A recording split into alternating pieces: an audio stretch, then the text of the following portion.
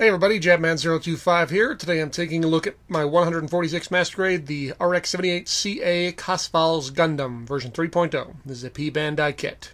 For those you don't know, this kit comes from a video game called Gihren's Greed, way back in the day on the, I think it was the PS2. And that game surmised, what if Gihren won the war? Well, and what if Char Casval creates a new Neo Gihren to battle the old Gihren, and in that he flies this thing. Now, this is essentially the 3.0 Gundam with a color swap.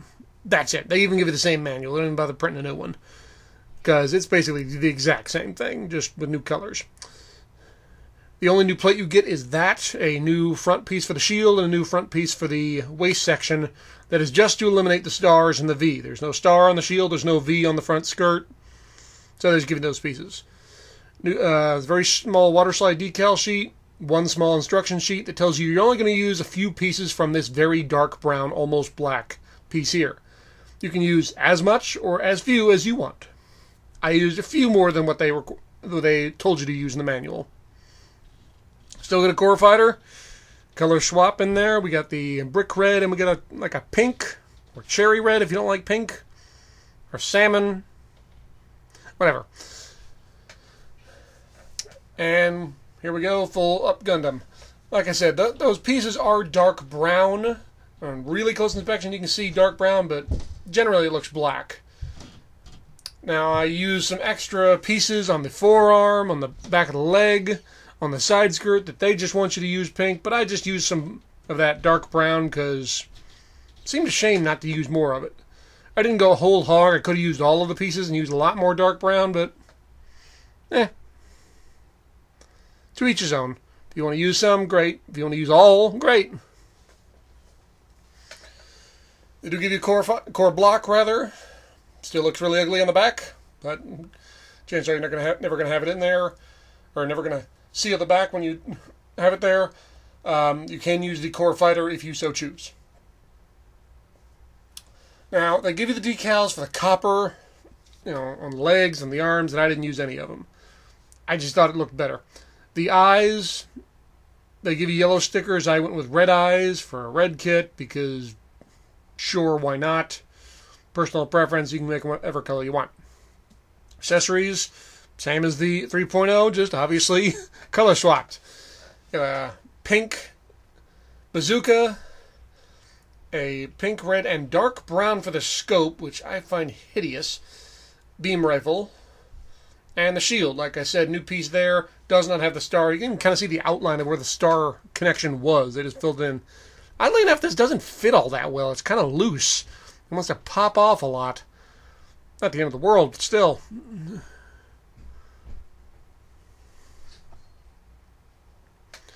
And here we have them all decaled up. Like I said, not a lot of decals. We have the Neo Gihren, RX-78CA, Gundam. They actually have the word Gundam written on the thing here and on the shield, RX-78/CA Gundam. In the video game, the Gundam is like used almost as a propaganda piece. It's mainly Gihren tech that Char's flying, but it looks like a Gundam as kind of a rallying flag. We're going to defeat Gihren kind of thing. I did use some of the copper stickers for the thrusters, but barely any. Like I said, this is one of those kits that I didn't even do any lining on this thing. It just looks better plain. It's got such neat color variation, different things to look at. The water slides are nice, but that's really all you need. Accessories, you get the beam sabers. Also, I got him doing the Yakushiki pose. Great posability, spread the legs.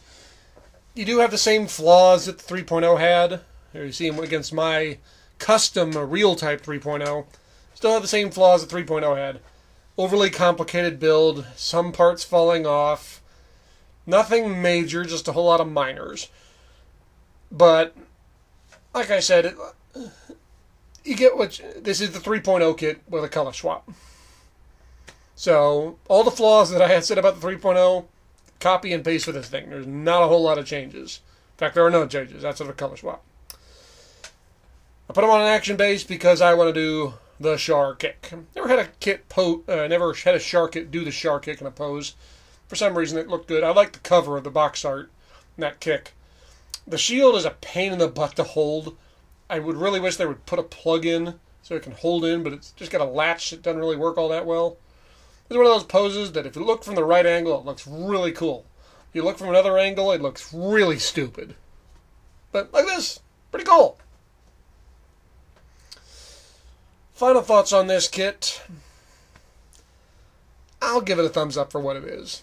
If you bought this kit, you kind of knew it was a color swap. It's P Bandai. I mean, it's expensive.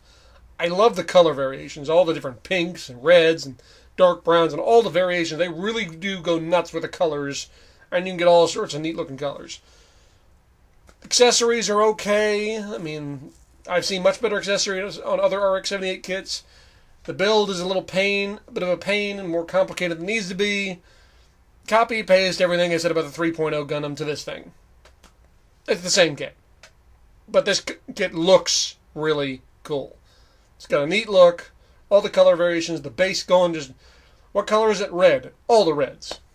So, good kit. Thumbs up. If you want it and you find it at a decent price, go ahead.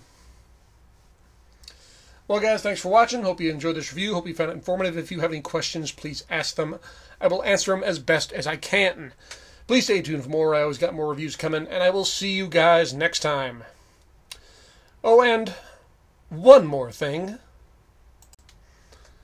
And Char kick go.